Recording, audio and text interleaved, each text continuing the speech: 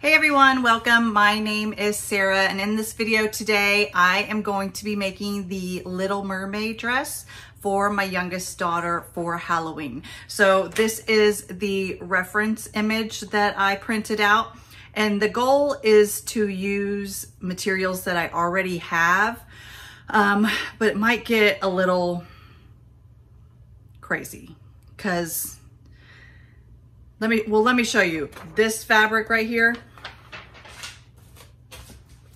This is what she wants to use. So I don't know. It could turn out great. It could look a little wild. I did pick up a pattern from Joann's I didn't feel like draping this one, to just help me with the dress. And this is the pattern I picked up. Simplicity S9168. The idea here is to sort of edit the neckline to be a little bit lower. And this pattern calls for non-stretch fabrics. And this fabric is two-way stretch. If you don't know what two-way stretch means, it means that it stretches one way, see that? But it doesn't stretch the other, no stretch. Four-way stretch would be that it stretches both ways.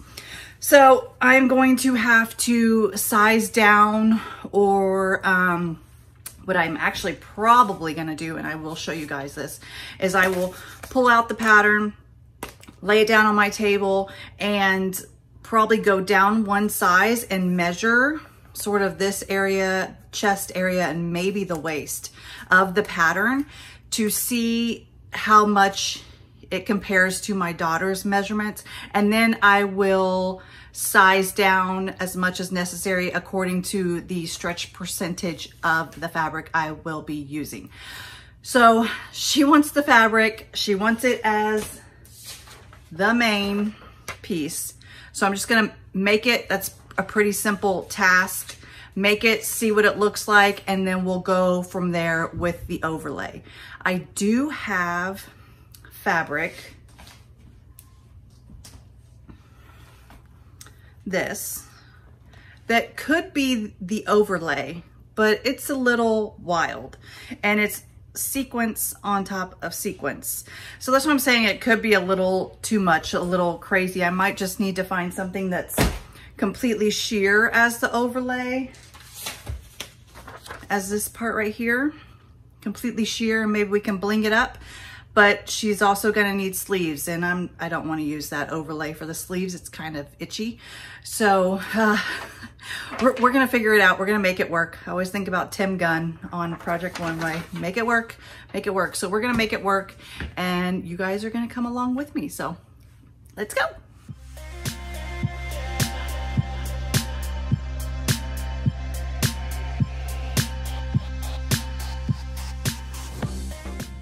All right, let's first talk about some things when it comes to buying patterns from a pattern company. One thing you need to know is you need to always check the size. And I did not do that because this is size 7 to 14 and she is 5. So I'm going to have to edit the pattern. I know that you're supposed to look at the size because they don't have all sizes in one thing, and I swore I did, but apparently I didn't. But we will make it work. So look at the size. Make sure you're getting the right one, okay? So when you flip it over, it's going to tell you the fabrics that you need. So cotton blends, taffeta, satin, polished cotton, more, I believe, and metallics. So this fabrics are for the main dress, this area here and here. And then it tells you the contrast for options A and B. So here's option A and here's option B. So the contrasting fabric is going to be this overlay fabric here. You can use sheers, metallics, all that good stuff. Then you'll have notions. So you'll need thread. You're gonna need a 16-inch zipper for sizes 3 to 6. Well, I didn't buy that one. And one 22-inch zipper for sizes 7 to 14. Now, because I am doing this with a knit that has stretch, I will not be using a zipper. That's also something I need to keep in mind when creating a new pattern, because there is not going to be a cut up the back for the zipper like there is here. So I'm just gonna cut one piece. I can cut the back on the fold, I can cut the front on the fold, and I can sew down the side. I mean, it's gonna be fairly simple. I screwed myself by getting a size too big. So I am automatically going to have to take some inches off of this. Luckily, these are one piece, or, you know, it's not a PDF where you have to tape the pieces together. So I'll lay out the piece that is hopefully,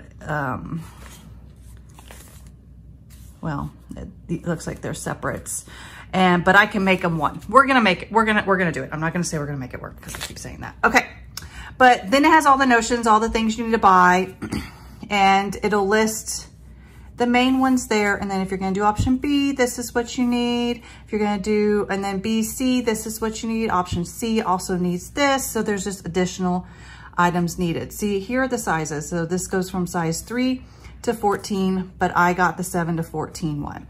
So then you have fabric yardage that you need. You have the lining. So this does come with the lining. Right here it says the lining options, all cottons. So there's your how much you need per size. The contrasting color for the overskirt and the bows. So this is option A. So if you're making option A, this will apply to you. Option B, that will apply to you. C, and then it breaks it down like that. When I first did a pattern, it was awful. These are very hard to understand if you've never done them before, but hopefully that clears up a little bit. I'm still not a professional when it comes to these. I do work with a lot of PDF patterns that you order online. And the designers of those patterns are much more detailed. So it's a lot more helpful. So we're gonna get this baby opened and see what we're working with, how many pieces. And I just wanna make the bodice and the skirt off of this pattern. So this has a lot of pieces. This has sleeves for the elastic guide for the sleeves, the collar. I don't need any of this. So instead of you guys watching me go through all this, I'm gonna go ahead and cut out the smallest size. So that would be 7 of all the pieces I need. So this is the bodice front for C. This is the bodice front for A and B. We are going to be making B, but we're going to modify the neckline. So I just need to cut out all the pieces for option B.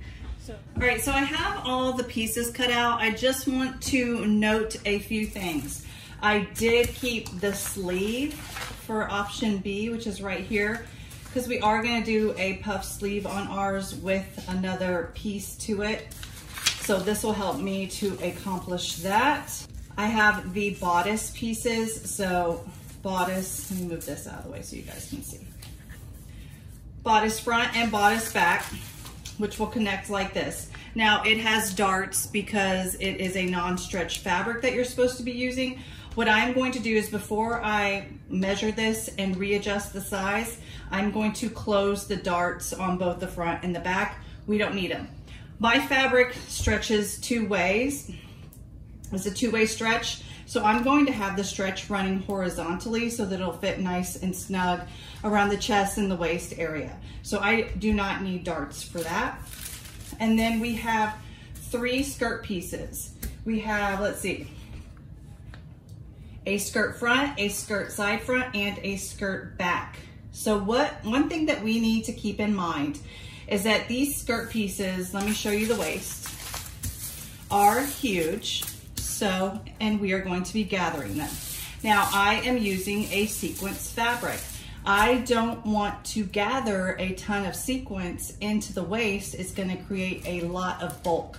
So I'm going to have to remove the sequins that does get gathered around the waist. And when I make this smaller, whatever I take away from here, if I end up taking 2 inches from the size of this bodice, I need to take that same amount away from the skirt pieces, and I can kind of split it up. so that we still have sort of the same amount of gathering going on. So I'm gonna take my daughter's measurements and I'm just going to measure her chest and her waist, maybe her hips. I'm also gonna measure from her shoulder down to her waist and see if the measurement is similar to the height of this pattern piece. It probably won't be because this is a 7 and she is almost 6. So I'm gonna have to take a lot of measurements, compare them to the paper pattern, and try and match them up, and then take out whatever percentage of stretch the fabric has.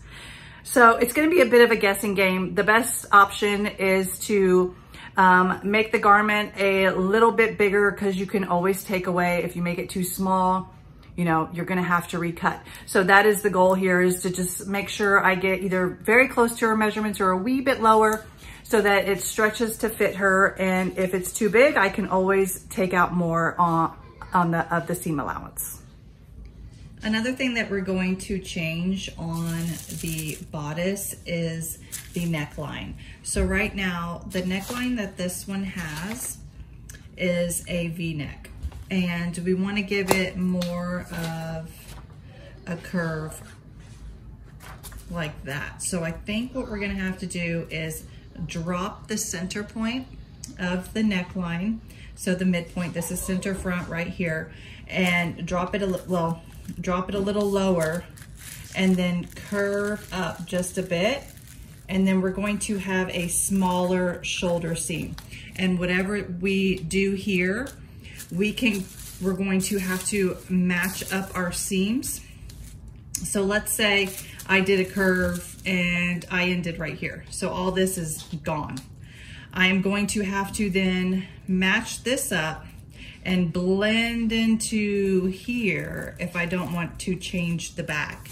Now here again is the center back. I'm going to also have to keep in mind that there is usually, for this pattern, there's supposed to be a zipper there. We will have no zipper. This is going to be one piece. So another very important measurement that I should make is not only the circumference, like I did say earlier, but where her spine is. I need to mark the side seam to her spine, and then also just measure her back completely. So let's just pretend like this is a back. So I would measure from the side seam to the side seam on her back. I would measure from the side seam to the side seam on her front, and then I would measure the entire circumference. And that would be at the waist and at the chest. I don't think this doesn't drop low enough for the hips, so I'm not gonna need to worry about the hips. And then, like I said earlier, just measuring from the shoulder seam down to the waistline so that I can make sure this is compatible with her length as well.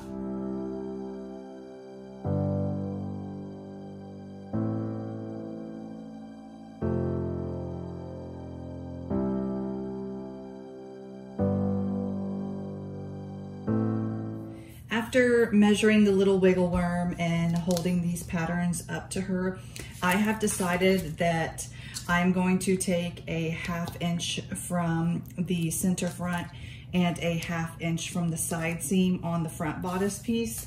I'm also going to take a 1/2 inch from the center back and the side seam here. Now that will equal to a whole inch being taken off, because if I take 1/2 inch off here on the center back and I'm going to cut it on the fold, it's essentially taking 1 inch off because it's folded over. So 1/2 inch and 1/2 inch on one side. When you open it up, we have taken 1 inch off.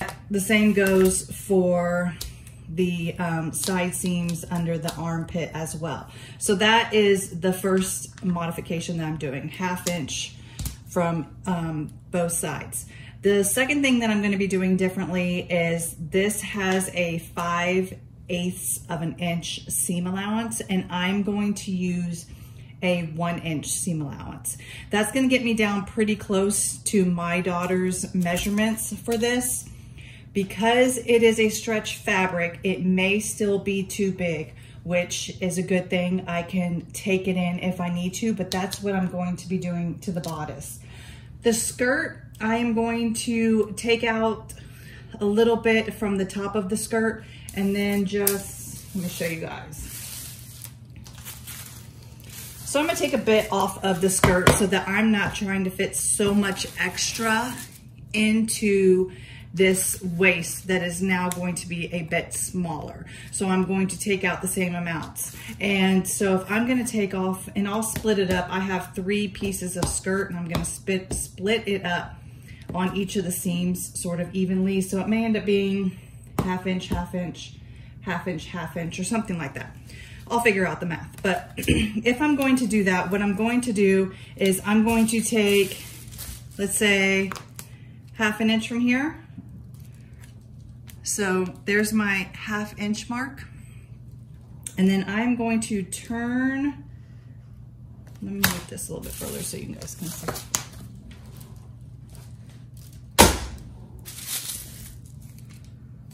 I'm gonna have my half inch mark right here.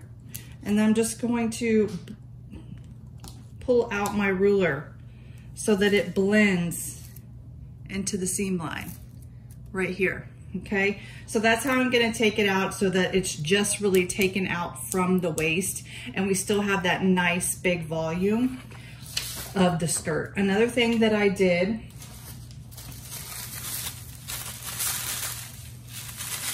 I kept my skirt length. So this is where I should have cut for the age 7 of the pattern, but I left all of the length that was there because I may be adding a hoop skirt under this.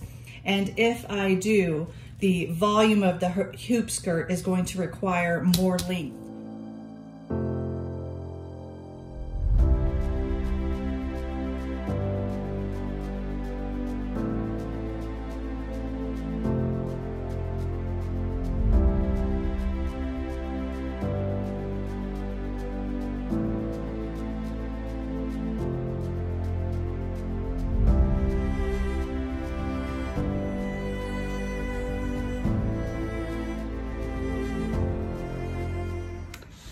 I went through and I sewed the bodice and the lining together at the shoulder seams and the side seams. And now I have the lining slid in to the main fabric, right sides together.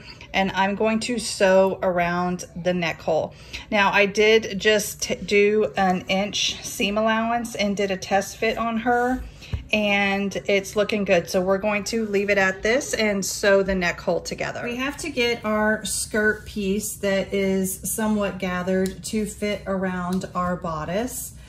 And there are a couple ways you could do it. You could measure the area around the bodice and then get this measured to match it and then pin them together. I've gotten this mostly gathered, so I'm just gonna place it onto the bodice and just try and get it evenly spaced out that way, and then I will sew it together.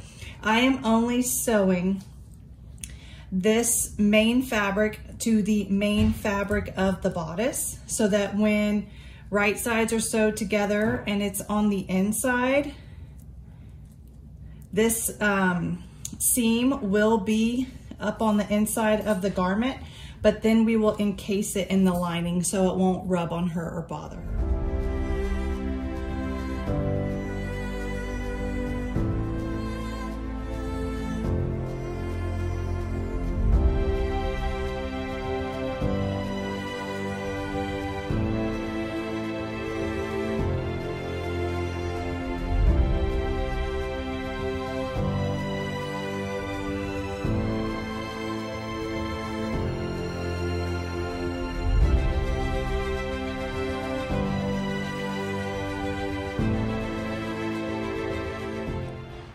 Now that I've got the skirt sewn to the bodice, I'm actually gonna go around, I'm gonna flip it back inside out and stitch it one more time just to have a nice secure stitch because this is pretty heavy.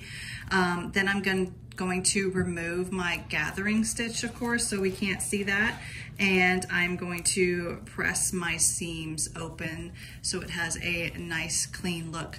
From here, we need to fit it on her because this skirt is definitely too long. I want to see how it lays on her just like this. I do not expect it to look good or for her to like it. I think she's going to want a little bit of flare, which will mean that I would need to make a petticoat.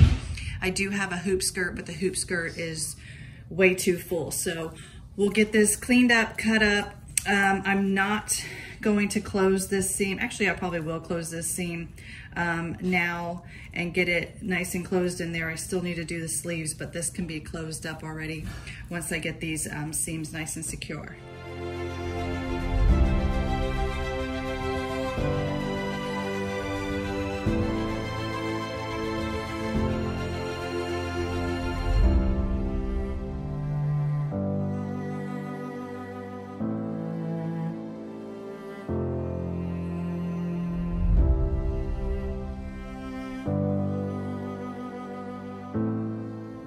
For the petticoat that's going to go underneath this dress, I am using this striped organza that's partially sheer. I just had it and I'm never going to use it for anything, and I think I have enough to make it work for the petticoat. I need approximately 3 yards. I measured her waist and the height of the petticoat that I want it to be, and then broke it up into tiers, so a top tier, a mid tier, and a bottom tier. This is how tall or wide it's going to be, and then this is the length, how long it's going to be. So I'm going to do 2 at this, 3 for the mid tier at those measurements, and then 5 for the bottom tier at these measurements here. And I'm going to be using a 3/8 inch seam allowance. I'm not going to be putting any lace or trim or anything on the bottom tier. I'm just going to be hemming it. Once you have all your pieces cut out for your petticoat, you need to connect each section so that it's one continuous loop. So this is about 4 different pieces. This one is 3 or 4, and this one is 2. I want to connect those pieces by sewing the ends right sides together so I have one very long loop. After I do that, for the bottom tier, I am going to do a stitch along the top so that I can gather it. And probably before I do that, I'm going to hem the bottom since I'm not going to be adding any trim to the bottom. And then when this is stitched, I'm going to gather it and match it to the bottom of this one. And then I will sew this to the bottom of this. And then from there, I will gather the top of the second tier. And I will make the second tier gathered to the point that it fits the bottom of the top tier. And then I will stitch this to this, and then I will gather the top tier. So we're kind of working from the bottom up. It is a pain because these are very long. This one, the bottom one is, let's see, 7, 14, 21, 28, 350 inches. This bottom one is 350 inches. And we have to fit it onto the bottom of this one, which ungathered would be 174 inches. So it is a lot of gathering, a lot of pinning, a lot of sewing, a lot of annoyance. I do not like making petticoats. It's easier to buy one, but it is easy to make. It's just time consuming because there's a lot of gathering and all that stuff. But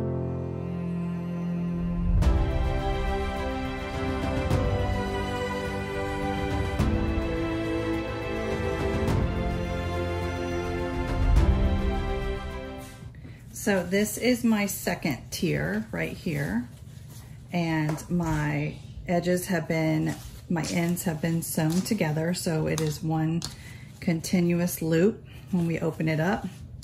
So I have to now fit tier 3, my bottom tier, which has already been hemmed. I serged the ends and just folded it over. It's so much easier than pressing. So it's already been hemmed, and I've also done my stitch at the top. So now I have to gather all of this and fit it onto that. And I will pin it together and then I will sew it.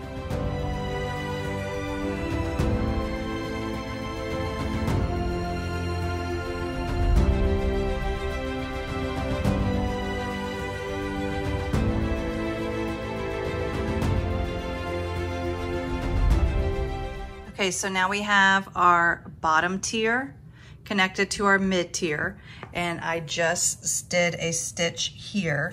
So I'm going to gather the middle tier to attach it to the top tier that has only been connected at each end, so it's one tube. So we're just going to repeat the process, gather, connect, and stitch it onto the top tier.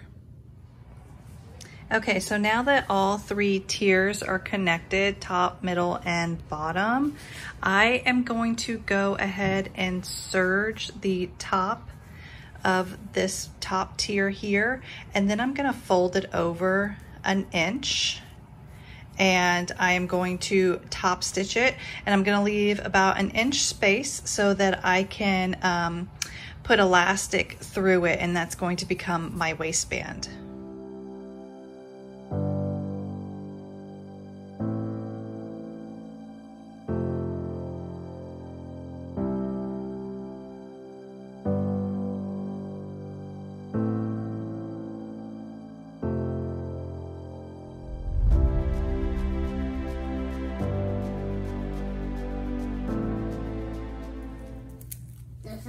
Okay, my lady. No. You want to say hello for all the difficulties? Hi. Bye. I just wait you. Okay, wait. I need to take the dress off. Okay, say bye. Bye.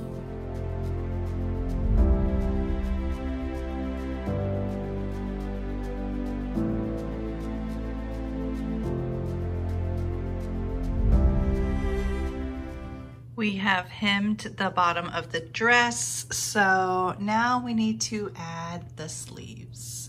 I already have the gathering stitch placed at the top of my sleeve that's going to attach to the bodice. I need to connect, excuse me, I need to connect the underarm portion of my sleeve, so I'm going to sew this together. I did not make the sleeve any smaller because I think I already said this, I wanted it to be nice and poofy, but I'm going to go ahead and sew the underseam together, and then I'm going to gather the top, and we are going to fit it into the armhole of our bodice. We're going to fit it right into here. And then after that, I'm gonna see if she likes it just with the puff sleeve, and if she does, I'll leave it. If she wants a long sleeve, which she should do because it does get quite cold here on Halloween, I'm going to use this fabric to drape it around her and make the rest of the sleeve. So.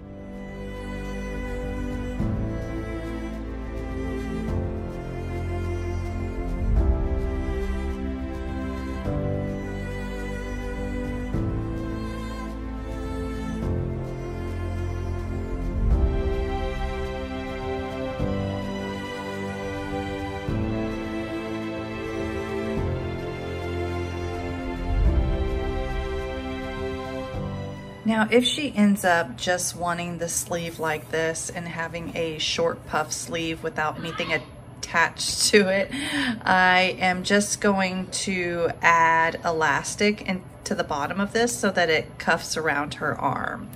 I'm gonna leave it open for now until we get it on her and see what she thinks about it.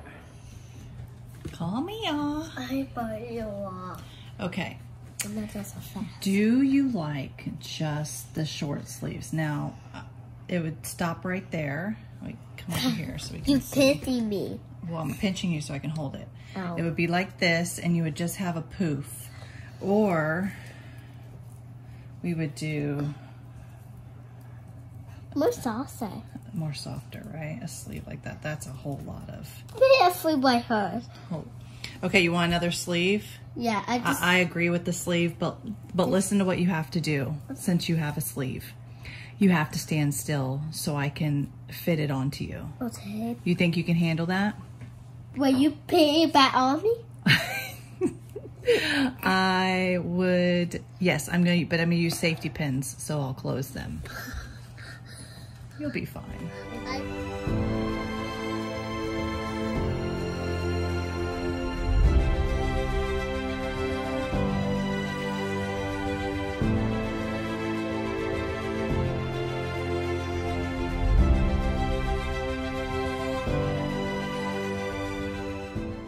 Okay, so I can't really video the next part because my other machine, my foot pedal broke. So I'm going to have to be super close and hitting the start stop button to sew it, because that is my machine where I can do a stretch stitch. So what I'm gonna do to connect those sleeves that I just fitted is I am going to run a gathering stitch on the end of this sleeve as well.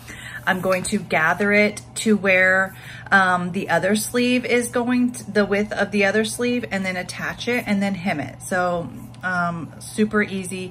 I'll try to video it, but you may not be able to see it very well.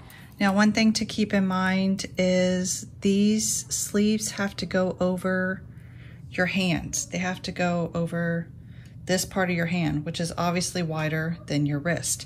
So when you're putting sleeves on, you have to either make sure you're using a stretch fabric that can stretch over your hand and onto your wrist, or if you're doing a non-stretch fabric, you either make the wrist piece wide enough to go over the hand, or you have a slit cut open either right here or right here, and you would have buttons to close. You kind of see those with wedding gowns and stuff like that. But remember that the arms have to get over the width of your hand as well. So I've got that marked, and now I'm just going to stitch this second piece, and then I will gather the bottoms, add it, and we will do another fit test.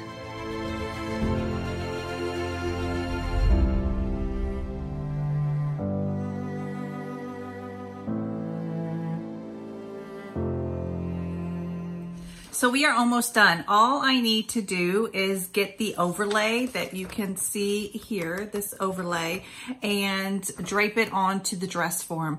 Instead of creating a pattern, I just thought it would be easier just to use the sheer fabric that I used for the sleeves to drape over the dress and try to accomplish the same look.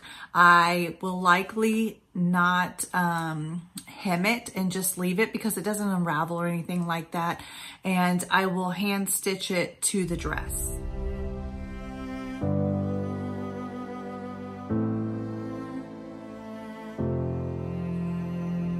I trimmed off the excess fabric from the bolt, and then I put the dress form on a box so that I can get the overlay just a wee bit longer than the actual dress.